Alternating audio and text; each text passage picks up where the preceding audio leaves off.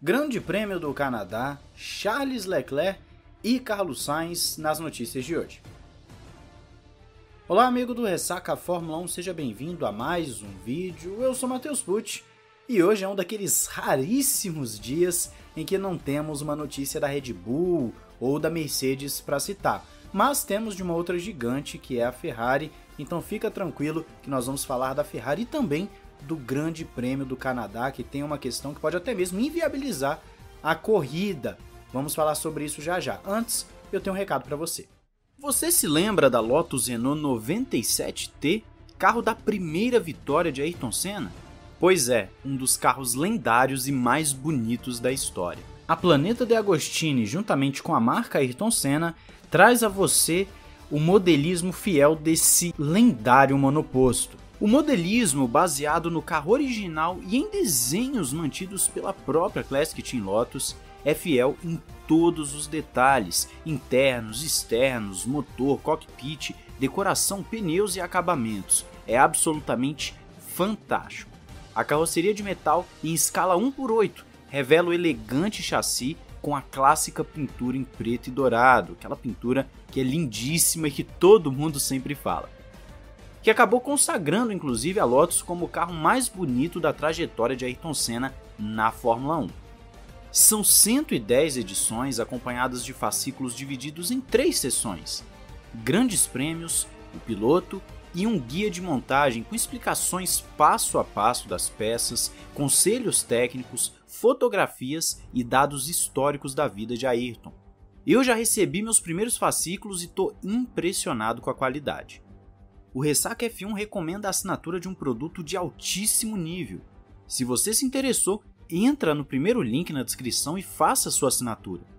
Inclusive tem uma oferta especial de lançamento, com o primeiro envio e as edições 1 e 2 por apenas R$ 29,98.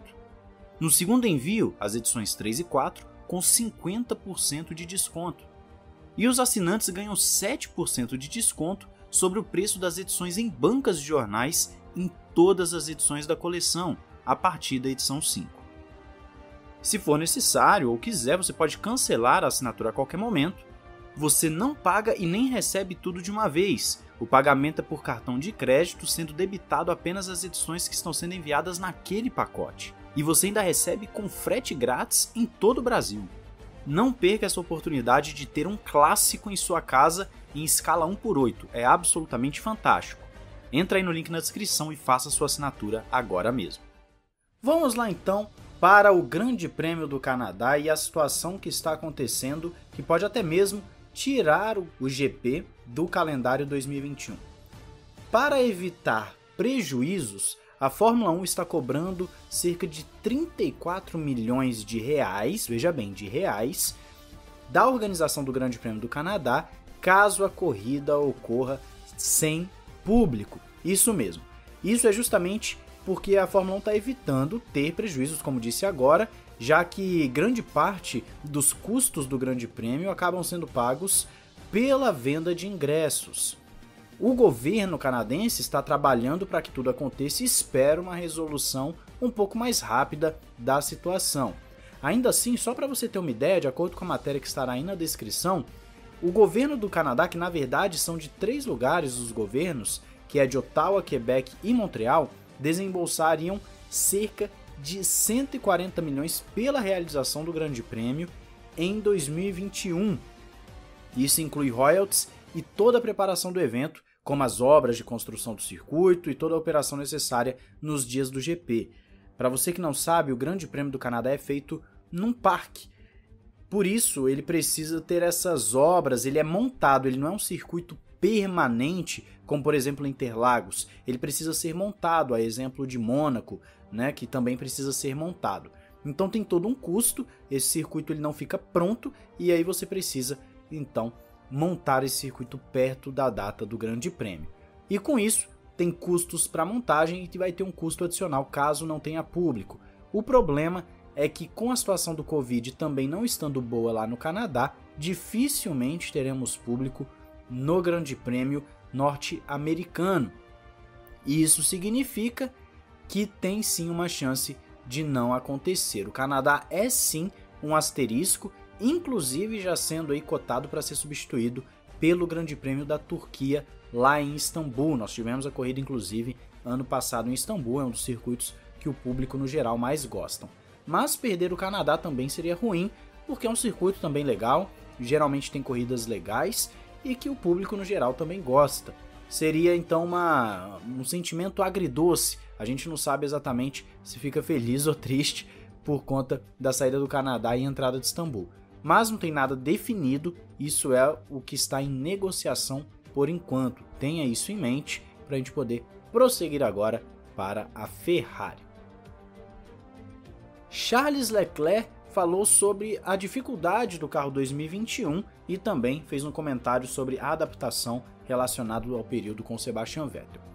Quando foi perguntado sobre a diferença do carro do ano passado para o desse ano, ele disse o seguinte: em termos de estilo de pilotagem não temos mudanças, mas há algo diferente.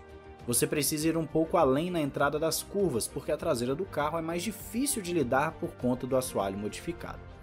Essa é a primeira parte do que Leclerc disse e me chama a atenção ele falar que não tem mudança, mas tem algo diferente. Fica um pouco contraditório, mas eu entendi o que ele quis dizer. Os carros em sua concepção são muito parecidos com o do ano passado, mas talvez eles sejam um pouco mais nervosos nas entradas de curva por conta dessa modificação no assoalho. Então, ao mesmo tempo que tem as suas semelhanças com os bólidos de 2020, ainda assim tem uma certa adaptação necessária para guiar esses carros de 2021. E no que diz respeito à questão do Sebastian Vettel e do estilo de pilotagem, ele falou o seguinte: no final das contas, acredito que é uma questão de sensação e estilo de pilotagem. Gosto de um carro com uma traseira mais solta, porque posso usá-la na hora de virar o carro, mas outros pilotos sofrem com isso.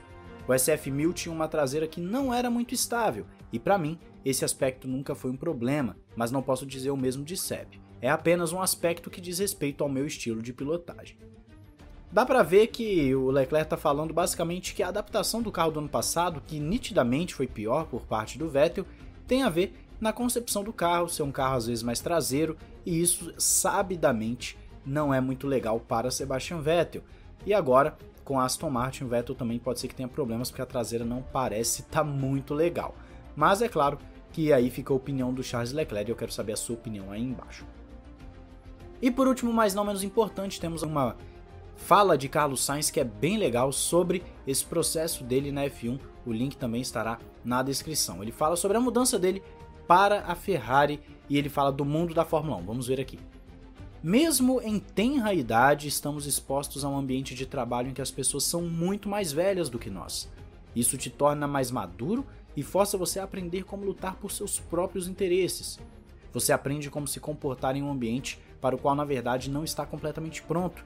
Mas em uma idade tão jovem você se desenvolve e amadurece mais cedo do que poderia. E conforme você cresce, você se desenvolve e fica melhor em tudo.